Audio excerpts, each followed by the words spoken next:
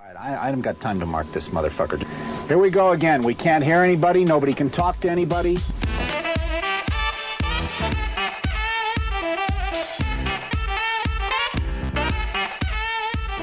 Guest Pressure Points with your two favorite hosts. I'm D, and this is my poop cutter AJ. We're coming at you with Season 5, Episode 8, Smalls and the Planter Escape. We're going to be talking about one of the greatest heists of the 1860s, and AJ will clarify on his newly acquired status. Find us on Instagram and Twitter at PointsOFPressure.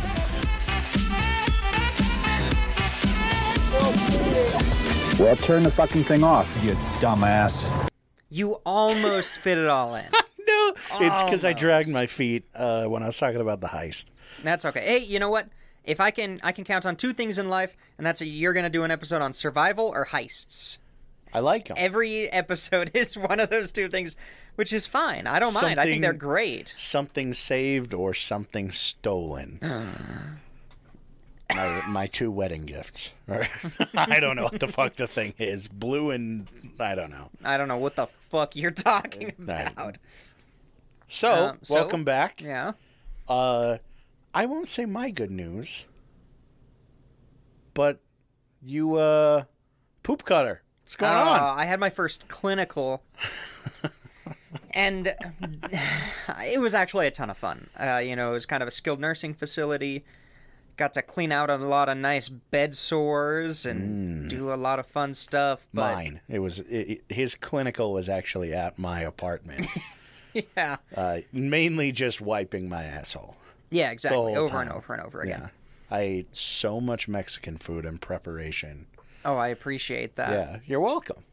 I did, I did a lot of stuff. I gave a lot of medications to completely non-compliant patients, which is great. I love giving... I just imagine you fucking throwing them down their, into their mouth. Like the video of the dog where it goes down his mouth and he coughs it straight back up. I just loved throughout the day checking blood sugar and it getting higher and higher and higher and having to give more and more and more medication. Me. And then just, then asking, so what you have today? And they're like, oh, I drink a lot of soda today. I'm like, how the fuck did you even get soda in here? This is a prison. Yeah, essentially. So yeah, we had a fairly new admit, and it was actually really interesting. Accidental overdose due to polypharmacy. So when an older person just gets a bunch of different medications to deal with shit, you get unintended, consequences and side effects and interactions. Yeah. So... yeah, very interesting, and she finally took a shit, and I had to cut it up with a tongue depressor and put it in a little jar because we were testing her for C. diff, and I could tell you, looking at that shit, they don't got no C. diff. It was solid. It was like cutting through a well-done steak. Yeah, exactly. That's exactly the consistency, like a very thick pudding. Oh God, no thanks. A bread pudding. Thank God for people like you. Because Lord knows I would never do that. Oh, you're missing out. Nah. I mean, fuck. Who knows? Maybe at this point that'll become my new job because I have submitted my resignation. You're no longer... for the fucking one percenters club. A one percenter, you Yep, bitch. I'm out. I did it. You finally did it. Now I can't shit on you for being the bourgeois. I am freed from the chains of a capitalism workplace. And hearing people throw around the words 12 million shares of blank. I don't have to hear that shit anymore. It's so fucking relieving. I bet it's amazing. It's liberating. You're not going to have bitches telling you to stop moving tables because you're slightly loud. I'm not going to have people telling me that I'm housekeeping. Ooh. To my face. Honestly, I already feel mentally freed. Oh God, I bet your mental health is going to get so much better. I've already felt like just so much better about things. Which means podcast is going to get better. Yeah. At least on one half of it. The other half has already been doing pretty well. I would say it's a half solid of the table decline. has been rough the last 6 months. Nah, it's been perfect. We put out our best shit. But been great. To new viewers, I was going to say Listeners, that before I go welcome. into my last week. Thank you all for being here. Yeah. You may have shown up from an ad or you came across us. It's good to have you. Surprisingly enough, we welcome you. And sorry for the cringe in the intro, but In season 1. This is what to expect. No. If you go back, Every- listen, every if you fucking are intro. well, yeah, that too. But especially in season 1, I am sorry for the intros on behalf of D. Yeah. So I can't even. don't judge us. I think I've apologized weekly. I'm going to say, if you're listening to this and you want to like get caught up with the back catalog, start in season 2. Start with Go get caught up, and then do season yeah. 1 if you make it that far. Start with 2, and once you gain that love and understanding of who we are, then go back and listen to the really cringy shit in season 1. And if you haven't listened to season 1, That's okay. go listen to it. D used to do voices for 8 great. episodes. It's great. Yeah. You know, you I didn't realize how quickly we would run out of ideas. Yeah, how quickly I would just hit like a mental block when it came to voices, and was like, okay, yeah. So and then also the realization of how terrible. so bad it is. Yeah. So yeah, how was your last week? I mean, I know you talked about your clinical, but I got my taxes back, and because I was going to Ooh-wee. school during COVID, I got a nice little look who the education. 1%er is now. So, Exactly how much did you get back? combined with my wife, or just split in half, my half? When you filed and you got your taxes Oh, we back, combined our taxes. then how much was the total? Okay, for me and my wife, it was about $4,300. Ooh-wee! Guess how much I would have owed How much? or gotten if I didn't have this tax credit? We probably would have gotten back like $1,300. It's still so much more than mine. Well, But it's okay. So I set up my taxes so that I don't pay nearly as much throughout the year. And anytime it's tax season, I have to pay so fucking much because of H&R Block and shit. I need to figure out how to do it on my own. You don't do it on your own? No, I haven't. But I haven't filed yet. I still have like a month and a half. Dude, okay. It's mainly because for some reason, I have no idea why, I had like a 401k withdrawal. Yeah, I don't know. You took a 401k withdrawal? No, not that I know of. Something happened. It's on my tax form. I think I need to look. When well, you're I ready, know I need okay. to look more into When it. you're ready to do your taxes, just come over. I will do your taxes for you. Okay, yeah. I'm pretty sure I can get you the free version of TurboTax. Okay, Based on okay. your income, I think. But I can. yeah, so I'm at $41 for my return. Ooh. Yeah, very good. nothing like a nice $41 to pay for H&R Block. No, I'm going to be honest. That's the way to do it. I taught you that. I told you that years ago. You need to. If you are getting a bunch of money back and it's not from like tax credits, you are giving the government an interest-free loan for a year. Yeah. And one person, that's not a huge deal, but you get a couple 100 million of us, and all of couple of bucks every single paycheck. All that money is just free use for the government. And don't get me wrong, it is cool to get that Lump. Fucking 2 years ago, I got a 1,500 return, and I was thrilled. Oh yeah. But yeah, now I'm just like, this is good. Yeah. I swear prefer to it God, that if way. that cat comes through, I don't see it being picked up. There's a fucking stray cat outside the window. Kitty. That's its name. Its name is Kitty.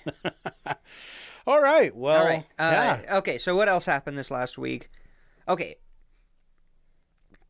Thomas. I started some apple brandy, apple wine stuff. Just wanted to keep you up to date on my home brewing stuff. But I'm gonna distill it and turn it into apple moonshine. Because guess where my taxes went? I may or may not have gone to a distill or a still. We're gonna have to fucking remove. Is that this called on post. is that called plausible deniability? Does that work No. if I admit to plausible deniability? I mean, considering you're not connected to this at all, they'll just go to me. Oh, perfect. Yeah, if they yeah. find I did that all on of purpose. my I made sure fucking all the personal finances come information from on you. everything. Oh yeah. Oh goodness. But yeah, Oh, we went to an Asian market today and got a bunch of snacks. Yeah. Fuck. I got a bunch of fucking everything. It's They gonna had be great. that instant Korean coffee there, and it's costs half was as good. much as it is I liked it. on Amazon. Like literally half as much.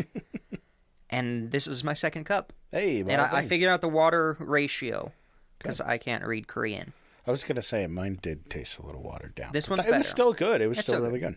You know, it's instant coffee. It's the best. You know, you do what you can. About as good as you can get. So I have now 997 of those packets left. Jesus. All right. Okay, Well, so last thing, I've done a lot of auctioning this week, and I'm just gonna keep you up to date because I have fun with it. Let me go to my purchases. I won some lav mics for $2. That's fantastic. This one's more pertinent to the podcast. I got a book called "This Is Not Vietnam. This is Panama, a Latin American country invaded by the United States of America. The armed intimidation and provocation of the United States of America's army against Panama." So that's cool. nice. Cool little book. It's just about Panamanian psyops. Yeah.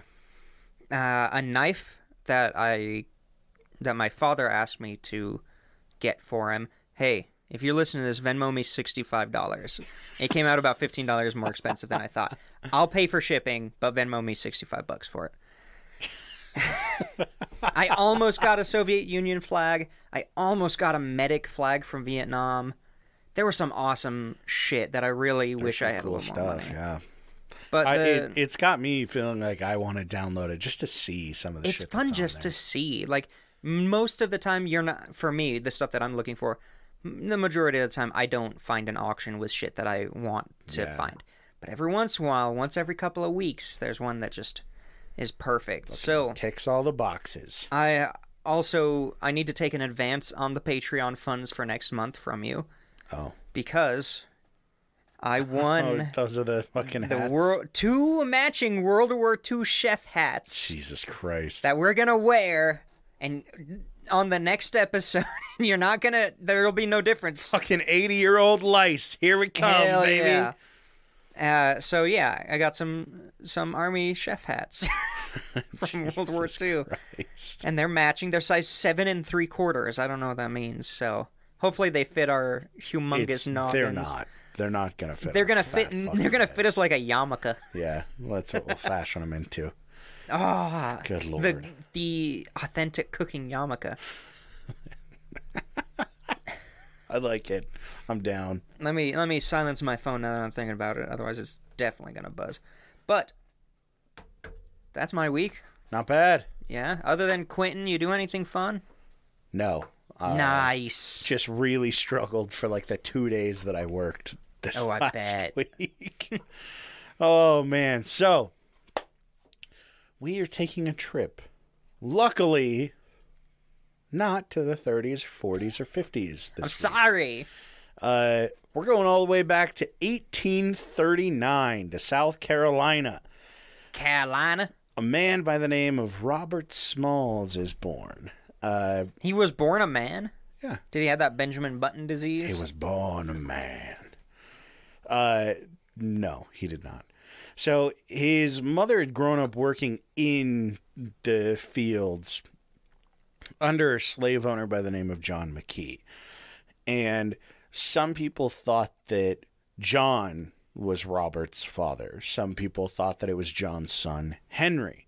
Others even thought that it was the plantation manager, Patrick Smalls, which was kind of the focus that the McKee family put on all of it, so that he wasn't seen as this, like, slave master, like, sleeping with one of his slaves and having their son, right?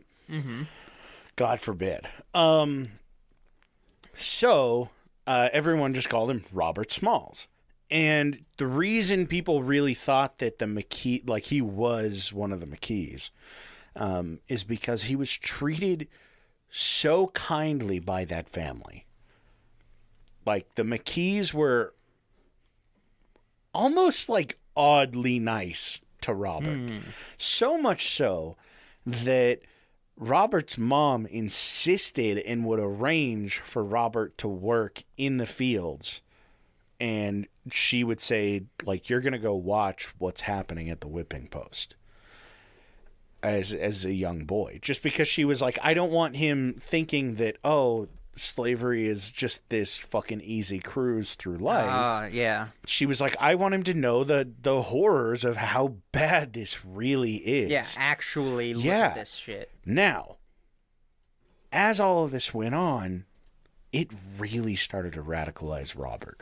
And he was regularly arrested and taken into the Beaufort jail, Beaufort, South Carolina, where they were. And it had gotten so bad that Robert's mother started to actually worry about his indignation. And she was like, okay, well, maybe he's a little too angry about what's happening. So she reached out to John McKee and said, can you start renting him out, basically, hiring him out to different businesses just so that, like, he's not seeing what's going on the plantation as heavily. Now, I didn't know that this was a thing. I had no idea that, like, they would lease out or do what was called hiring out slaves back in the 1840s, 50s. Now, what it was basically a way to lease people from one slave owner to another. It's fucking awful. Well, yeah. And they basically turn that one worker into like a profit machine. Instead of them avoiding being able to pay, or instead of them avoiding paying someone to work for the job, now they were taking somebody that they owned that's not getting paid, and they would get paid to give them to somebody else. It's fucking insane. So Smalls was kind of bouncing around all over Beaufort for a little bit. And then he ended up getting into like Charleston, South Carolina. And sorry, the South is fucking getting to me apparently. So he worked a lot on one of the ports over there. And the man that he was working under was like, hey, look, I'll let you keep $1 of your earnings every week, which I'll pull up I will need this. That's need this later, yeah. That's actually a very generous offer for the time period. Seriously. He must have been very well liked. I think that he was. So was he educated? 1850. I would assume that his good treatment. I think that because of how, so that was like he gets to keep $28 a week, basically, right? Or wait, it won't even do it because 1850 it doesn't fucking work. Damn it. Nice, but like I assume being kind of treated nicer, having different opportunities, he's going to see society and have experiences in society different than the average slave during the time period. Yeah. So he must have been able to like just get along better with the people he's working for, I guess. I don't know. Yeah, so I think that because of his situation and because the McKees treated him so well, he was able to like he was an intelligent guy. Like it wasn't like Robert Smalls was like I do think that he had some kind of education. Yeah. Because you'll learn later on in the episode, like he ends up being very fucking clever in the way that he's doing things. $1 a week is $36 today. Hey, $36 a week, that's all you need. Especially when, as long as you're not buying your avocado toast, fucking you're fine. Purchased human. God, fucking, it blows my mind. Mm-hmm. Okay, so let's see, where were we? So yeah, he gets to keep $1 per week, and he would mainly work in the harbor. Oh shit, I lost my place. But he took in all of the information he could. And it's like 1858 at this point. He's been working in the harbor for fucking years. And Harbor's a good place during that time period Yeah. too. Oh, That's yeah. That's like the social media of the 1800s. I mean, you also figure this is obviously this is pre-Civil War, and so the South is just like shipping Booming. shit out like crazy. And yeah. to work in a place that's as northern, obviously South Carolina isn't crazy southern. It's not crazy northern, but it is closer than working in like fucking New Orleans, where you've got to go around Florida. So it's, you got to be motivated to go to New Orleans. you're getting all of that trade supply through Charleston and shipping everything out from there. So he's seeing a lot of this go on, and he's just fucking taking everything in. And in like 1856, 1857, around then, he actually met a girl by the name of Hannah, who she was owned by the Kingman family. And she worked at a hotel in Charleston. And Robert was a fan, you know. He saw Hannah, and he liked what he saw, and she liked what she saw. So eventually they got permission to get an apartment together, which is fucking crazy. Yeah. For them to not be living on a plantation. I mean, the owner must have just been making enough money. Oh, of course. I think it's like you interesting can stay because in you there. don't really think about that perspective. Like, they're not free people by any means, but like given just like an ounce there, here and there in these bigger areas, it was like you never really think about that aspect. Well, if you're thinking And about I mean, it, you know, in that perspective of investment, making money, which is the worst way to look at human it's beings. fucking terrible. But And it's to look at it along those lines. Okay, Robert works a lot, or works basically exclusively you want to at the docks, keep them happy, and you know, let's see. I mean, this is truly horrible, but okay, they have a kid. I've got another slave, and It's so I don't have to bad. pay to shuttle this dude from my plantation down to the dock every day if he can just walk there You from can his just walk apartment. across the street. And then he has a little bit of spending money, so it's not like I'm going God, to be dude. spending for his living. yeah, it's he got fucking it. it's It's so horrible. awful. It is so horrible. It's so bad. And there's no good way to talk about it, and there shouldn't be. No, not at all. And there's no redeeming quality of anything that happened in the South. Well, anywhere there was slavery. Yeah. But especially brutally in the South. God damn. So, It's about states' rights. So, like I said, they get an apartment and they get married. They raise a small family. However, it wasn't like a fully recognized union, right? Yeah. It's just they hold like a little ceremony and they're like, "Hey, we're married." And it's great. They do their own thing. Yeah, it's which great. Is, I mean, that's the important part. So, Smalls works his ass off in the harbor, and he actually gets assigned to a ship called the CSS Planter. Now, it was a supply ship that it had been utilized previously quite a bit in Charleston. And they would carry like certain other trades out with it.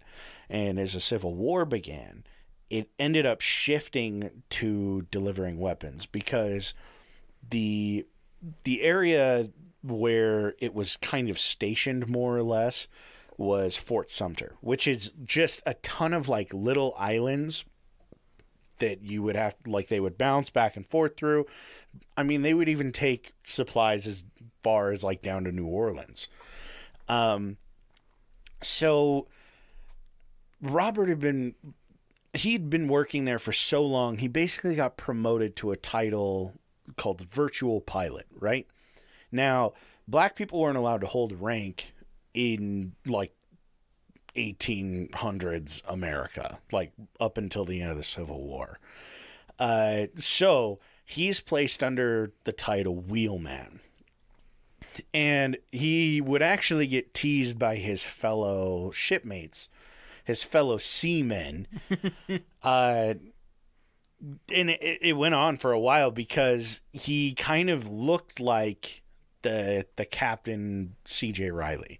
Like, the way that he would carry himself, the way that he would just, like, stand and like, walk, and he was like, very his captainly. movements. Yeah, he was, well, really captainly, but, like, their mannerisms were just very, very similar because they had spent so much time together.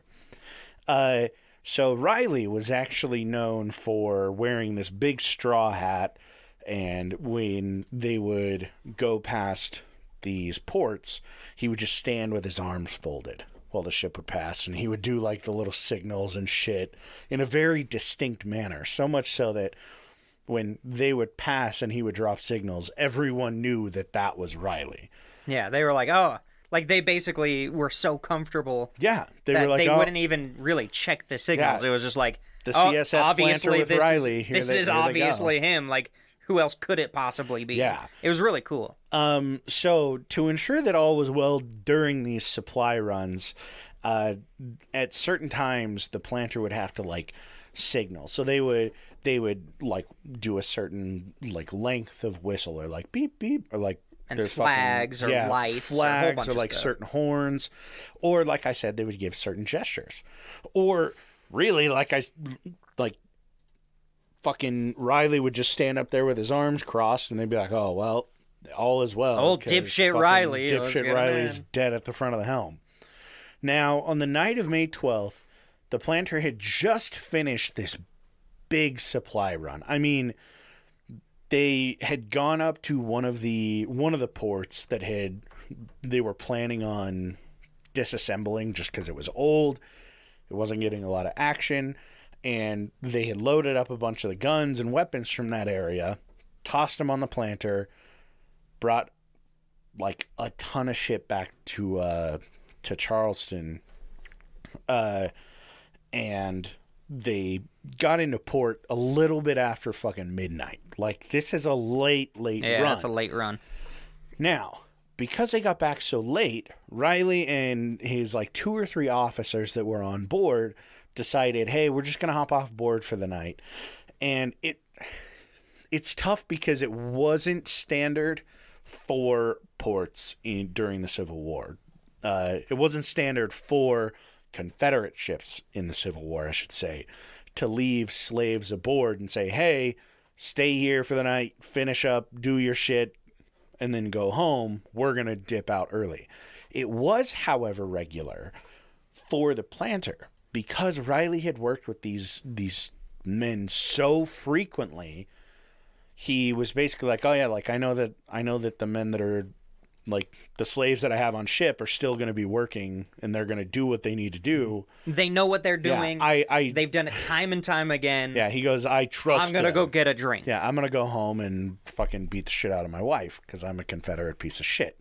Perfect. So it was pretty common for Riley and his officers to do this. However, the Confederate ideology was that if you left a group of slaves in charge of the ship, it was enough for a court-martial.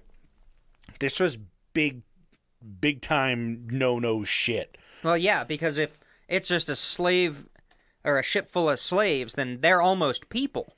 Jesus Christ. Yeah. And I mean, he did trust these guys not to say anything to anybody about it. Probably because he was so violent towards them. They knew that he would be violent towards them if he said anything. Yeah. Or if they said anything. Now, the planter had 200 rounds of ammunition on it, a 32-pound pivot gun, a 24-pound howitzer, which, correct me if I'm wrong, but it's basically the minigun of the How many pounds? Civil War. 24. 24 pound. Like, that's the crank. No, I don't think that's the crank. Civil War. Okay. Oh, it's like a Gauss cannon. It's a big ass cannon. Yeah, it's a howitzer. I mean, you know, when you think of a howitzer, a modern howitzer, how it's kind of like an artillery gun. It's the same thing, but in cannon form. Yeah. And then there were 4 guns, one of which had been pretty heavily damaged, but still functioned. Now, a little bit after 2 a.m., a lot of the slaves that were leaving the ship were seen heading back to their homes. A couple would have, like, their wives meet them at port, and they would escort their wives home. So they see, like, if you were watching the ship up until it was completely empty, everyone heads off the ship, slaves go home, go about their night.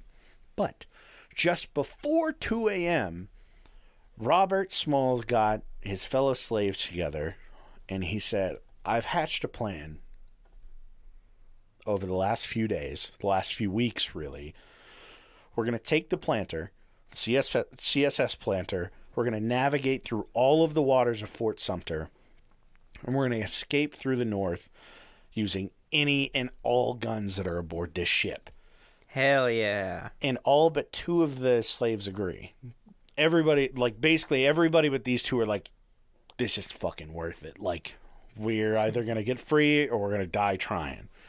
So, And if anyone's going to do it, it's Robert Smalls. So they get everything ready, and Smalls says, look, we can't stay on this ship all night. Like, we can't stay on it for much longer, or else, because, I mean, they're right outside a general's house. Yeah. The general's fucking quarters in his home overlook where the planter ports every single night. So they go, we need to get everybody off the boat, and just as you get off of the harbor, sneak right around the corner and sit and lay low for just a little bit at these other boats that are close by, right? So, after this, Smalls goes into Riley's cabin, and he puts on the famous straw hat. He puts on the captain uniform, and they kind of get everything, like, snuck back onto the ship. They're climbing back up. They get in. They fire up the ship, and they take off. Now, they have one stop to make, and they've raised the South Carolina flag. They raised the Confederate flag. Do they, at this point, do they, like, go and get their wives or their families, or are they just, let's get out? So, they have one place to stop beforehand. It's at the West Atlantic Wharf. So, it's just up the way a little bit. It's like a fucking, I think, 10-mile reroute, basically. Mm-hmm. So, they pop over here, and they pick up 4 women, 3 men, and a handful of kids. In addition to Riley's wife and 2 children. Now, Robert had approached his wife's owner a couple months previously, Kingman, and he said, look, I want to make our marriage and our family official, and I don't want to keep being a slave to these fucking terrible white men. What's it going to cost me to make that happen? Like, I want to buy my wife and kids from you. And Kingman tells him it's going to cost you $800 to buy all 3 of them. Okay, $800. Oh, I already have it. It's No. Oh, do you want me to say it, or are you looking at it? No. I'm doing something else, so you say what you're saying. So it's basically almost $30,000 to buy these 3 people, which is just insane considering... In 800 weeks, if he spends 0 money, right? Yeah, exactly. But he had $100 saved up, so he's got like $3,600, right? Yeah, we got some dosh. Yeah, but to get $30,000 when you're only making $36 a week, like, come on, man. Yeah, that's insanity. So he's just kind of torn at this point. And this was, like I said, a couple months before. He's just like, how the fuck am I ever going to get $700 more to get my family to finally be mine? Even though you shouldn't have to fucking buy your family. God damn. So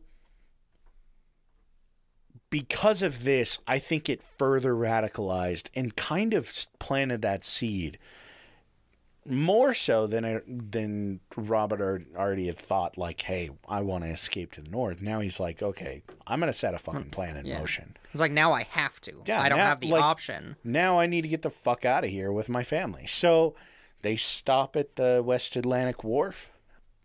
Families hop on board and away they go. They pass first Fort Johnson and they blow the whistle. Beep, beep. And from the shore, it looks like Riley's at the helm. Because Smalls stands with his arms crossed, hat on his head, in the captain's uniform. But it's like 3:45 in the morning. So the light of dawn is still well under the horizon. And Robert looks just like it's almost uncanny how much Robert looks like Riley at this point. It's so dark, you can't see anything, but you do recognize, oh, that's Riley. That's a fucking CSS Planter. They got their flags up. They did the whistle. Good to go. So Smalls has been doing this for years, and he knows every single thing to do to pass through these harbors in the dead of night. And to remind you, this is wartime. Like, these are complex, specifically set up that if you don't know exactly what you're doing, you're a spy and you get shot. Yeah. Like, this is intense. This is when the Hans Zimmer music. Yeah, right. Zimmerman? Hans Zimmer. Zimmer, okay. Yeah. The Hans Zimmer music is just like da-da-dun, da-da-dun, da-da-dun, dun-dun. I don't know what that's from, but yeah. It's Hans okay, Zimmer. I don't know why I... A couple of the Inception. Wow. yeah. That bass, really low bassy thing that's in like Hereditary. Really. The Midsummer soundtrack starts playing. God, no kidding. So because the CSS Planter was so well known among everyone, it was kind of considered like the guard boat. And it was supposed to just pass through everything without interruption. If any ship was supposed to just continue on its way, everyone yields to the CSS Planter because of what it's constantly carrying on board. So they take this to their advantage. I mean, they're just cruising through, popping out signals left and right. And I mean, once they get out of the range of the guns, they fucking, like, Fort Sumter notices that they don't head over towards the next fort. What's happening is the CSS Planter is heading straight to the Union's blockade, which they had struggled for a while with this.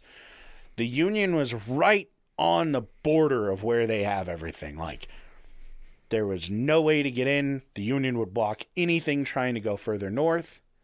And the CSS Planter passes just out of range from where they can be shot at. Alarms go off. Everyone's like, what the fuck is the Planter doing? But on the other side of things, the Union sees this fucking Confederate ship just coming towards them. Charging them. So someone says, hey, get your guns ready. Blast these assholes. They're headed our way. Now, on the Planter, Smalls had arranged with his wife to bring a white sheet that she would have rolled up. They switched the flags, popped the white sheet up, and the Union sees, oh, they're surrendering. We're good. They can't find the white sheet anywhere. Oh, shit. Yeah. So they're struggling. They're like, what the fuck do we do? They left it on their kitchen counter. Yeah, they've pulled down the two flags. They're sailing with no flag at this point. And the Union's like, what the fuck is going on? So, as gun number 3 is raised, putting them right in their sights, the guy goes, wait a second, I think I see a white flag. And they look really close and they're like, is that a white flag? What the fuck is that thing? And it was basically a piece of fabric that Smalls and the crew had gotten a bunch of soap and lathered the fuck out of the thing with soap and water to make it look as white as possible. Hoisted that thing up, and they see it and they go, wait, what the fuck? That doesn't make any sense. Like, it looks white. Like, it's like 4 a.m. at this point. Yeah, it's like, it's white, but this is weird. Something's Some odd. weird shadows on this So bitch. they telescope in, and they're like, all right, like, where's the captain? Like, what the fuck is going on? And they're looking for white faces. They're looking for any Confederate soldiers that might be just fucking hiding with a gun. They aren't seeing any white men on the ship. And they're like, what the fuck is going on? So they say, don't fire. Don't shoot anything yet. We'll let them get here, and when they get here, we'll fucking handle it. And if we need to blow them up in port, blow them up in port. Now, the CSS Planner gets into port, and they find out that this ship has been fucking stolen from Fort Sumter, reclaimed, and the best mutiny has ever fucking happened. And it still had the supplies on it. That All they of had the shipped. supplies. However, even better is that the code book containing all of the signals for Confederate ports, because of how much the planter moved through ports and everywhere, the fucking Union now has every single signal that the Confederates use. Everywhere. Yeah, they can now port-wise. just infiltrate On top spies, of that, troops, steal supplies. it's like getting insane. the key to the city Yeah. of the port. You got the fucking crazy. skeleton key, man. Mm-hmm. And on top of that, the book has a map of all fucking locations of torpedoes and mines. Yeah, the underwater in the mines. waters in Charleston Harbor. Like, so the Union's like, oh my God.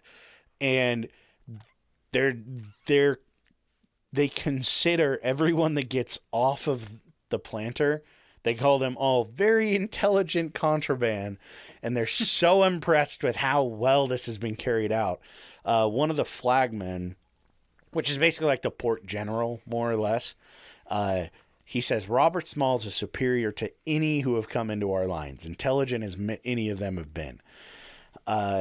So, all this goes through. He drops off all these guns. He delivers 2 fucking fat cannons and tons of ammunition and the most valuable naval intel that the Union could ever receive. Intel is so powerful. So, a private bill is passed within just like a week or two, and it gives Smalls and the crew half of the proceeds of the value of the planter, right?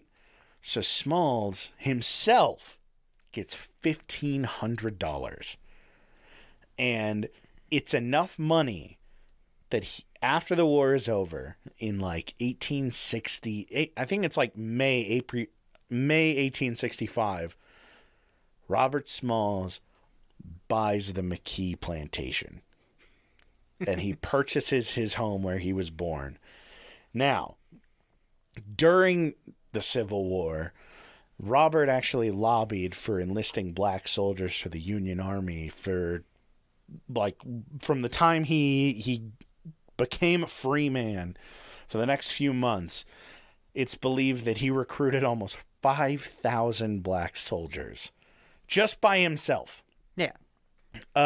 He took lead of the planter at one point. They put him on it while they were raiding Fort Sumter, and the white captain just lost his shit and ran down to the coal bunker, and Smalls stepped up and said, we're going to go here, we're going to go here, we're going to go here. Just takes complete control of the planter, destroys Sumter, fucking handles it effortlessly.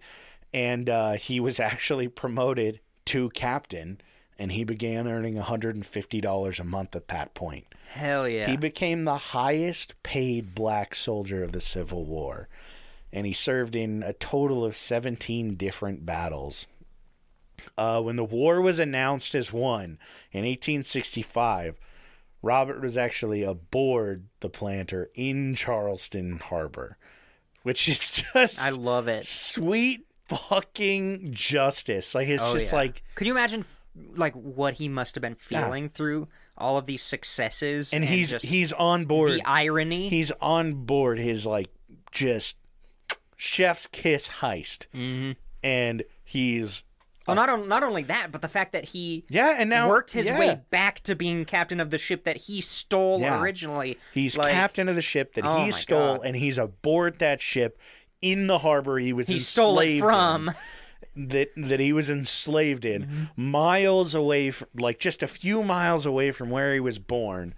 It's announced the war is fucking over, and so he takes his money and he buys the plantation, buys his home, which is so ironic that he bought the plantation. I love it. Back from it. It's amazing. This dude is a badass. So, after the war, Robert served 5 non-consecutive terms in the U.S. House of Representatives for South Carolina. Now, it's weird because he serves for like 4 years in the 5th District, and then the 5th District gets shifted into the 7th District, and then like a few years go by and it's shifted into a different district.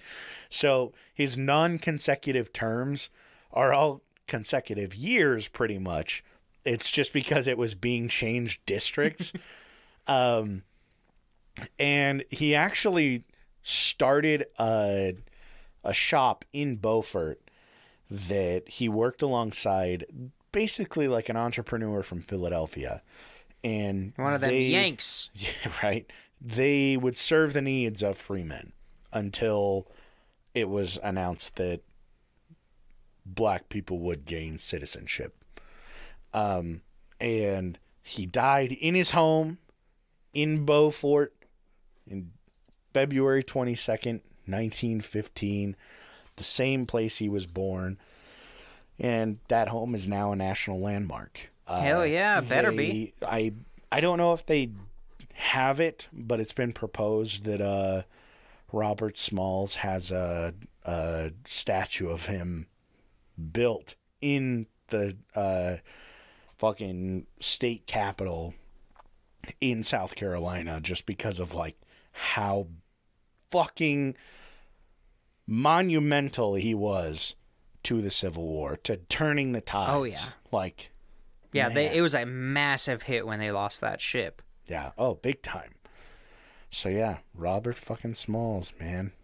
Amazing. Yeah. Oh. I this one's been on my list to do, so I'm glad you did it. You pulled the trigger. I fucking did. It was a fun one, man, and I eat that, like, 1850s shit up. I love, like, mid to like late 1800s. I think they're so like that pre-industrial age is just so fucking cool to me.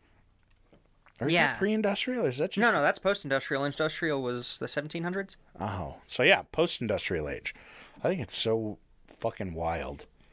Yeah, and it's so difficult to when you're thinking about history. So let's say you're like right now, let's think of the past. Think about when Vietnam happened. Mm-hmm. About 50 years. Mm-hmm. Now think about a soldier in the trenches of World War I. Now be in that state and think about something as long ago as Vietnam, and you're talking about the Civil War. That's a good point. Like they probably no, they did. They had the older people, the old vets. That you see on the street during World War I were Vietnam, goddamn, were Civil War veterans. Jesus Christ. It's so difficult to put that into perspective. To process that it's like within that close 80 together. Years of each other. Easily. And just within... the end of World War I to the beginning of the Civil War. Just within 100 years, you have... you have muskets and cannons to... gas chambers at Auschwitz. That's a good point. That's Jesus. 2 generations? Yeah. Good Lord.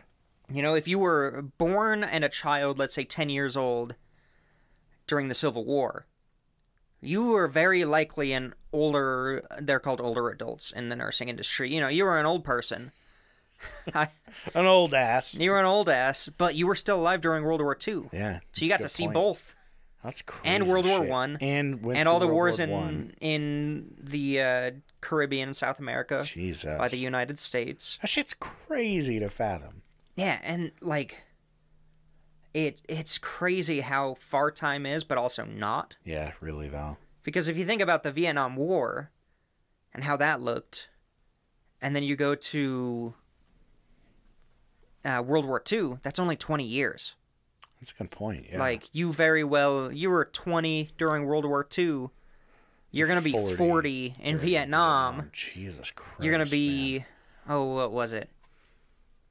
You're very well likely going to be, fighting in World War II, fighting in Korea, and even potentially fighting in Vietnam.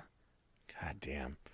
It's so weird to think about time in that way. How often that shit was happening during that time. Because we frame our history as this, like, okay, well, it's in the centuries, so the things that happened in 1899 are decades away from the things that happened in 1901. Yeah. And, the fall of the Soviet Union... That's a good point. In the, mid-90s wasn't that long ago to today. Today, yeah, 30 years. Not even that. That's nothing. Yeah. So, because we think of history as these big events with periods of nothingness in between. But really, it was just when really it's just boom, boom, boom. Something happens, something happens, something happens, and it's just something finishes. 5 years pass, something big happens. Happens for 5 years. 5 years pass after it's ended, something big happens again. Yeah, it's so wild to think about. Yeah, it's crazy. But good perspective. I didn't really. Weird. It's weird to think that these two fucking like. The discourse of America split between the top and bottom half happened 80 years before the discourse of the fucking planet against Germany and Italy and Japan. It's like, what the like fuck? 60, 70 years, 70 years. It's crazy shit. Like that is it. That's all it took. So you get, you're a young adult in the Civil War, you're very well going to still be alive. Potentially in World War II, you're going to be old as shit. Yeah. But could still be alive to witness that and see that. Damn. Crazy shit. All right, well, you got patrons. Oh, yeah, we should probably let these fine folk go. Yeah. So that we don't just keep rambling. Yeah, our fucking 30 more minutes of discussing timelines. All right, so patreon.com/points-o-pressure. Sorry, I was kind of tilted my head away from the microphone. I'll fix it. So thank you guys. You guys let us keep the lights on, keep upgrading our software, bringing fun content, hopefully, to you guys. So if you're interested and want to help us out, go ahead and check it out. So, chairperson of the PP, Minnie D. Donnell, thank you so much. Abby. Big thank you. AJ's Third Nut, Lindo, D's Nuts. Not me. Nordic Thunder, Toddle Waddle, Dark Runner, Haley, and Casey McFacey. Thank you guys so much for letting us keep doing this and providing, hopefully, some education. What does Habby say? I hope we at some point you exhaled slightly out of your nose at some of our attempts at jokes. God, really though. Well, as usual, find us on Instagram and Twitter at @PointsOPressure. Reach out with any shows, like TV show suggestions, books, movies, music, or if you just need somebody to talk to, by all means, reach out, and we will catch you guys next week. Thanks again.